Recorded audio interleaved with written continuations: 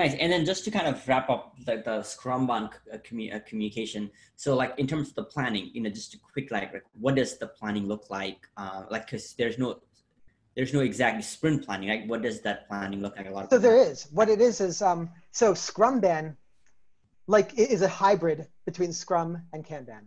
Mm-hmm. So it's generally built on Scrum and uses Scrum as a starting point. If you're using Scrum.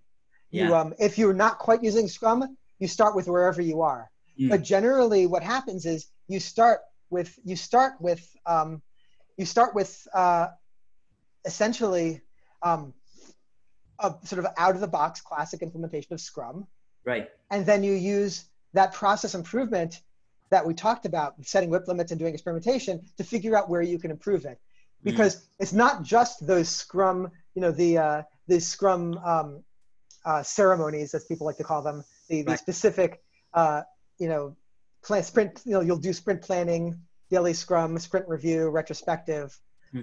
It's not just those things that are going to be on a column, but there's other things that you'll learn along the way. That there's other things that go into it, like various reviews with people, various demos, different levels of kinds of testing that you'll do, and your columns will grow past just those basic columns.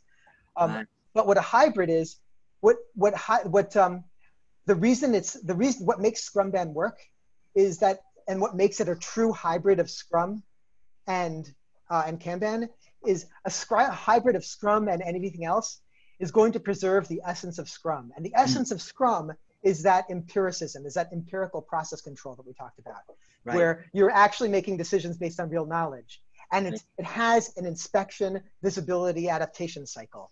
And that's going to always be there at the core of it. And you're always going to, which means you're always going to have planning. You're always going to, Scrum is at its nature iterative and incremental. Now you can move into something that's more cadence and that has more of a release cadence rather than iterations, and that's equally valid. Even then, you're still going to be planning. But many Kanban teams really like Scrum and really like the rules of Scrum and stick with them very well and use their improvement to find other places to improve, but might not actually touch the sprint planning at all. Others that have migrated to a more cadence-driven system will have more of a cadence planning where you plan individual work items, and then the planning becomes a different column on the board that's done. And instead of planning a whole bunch of work items at once, you'll plan them individually. Nice. But you're still planning.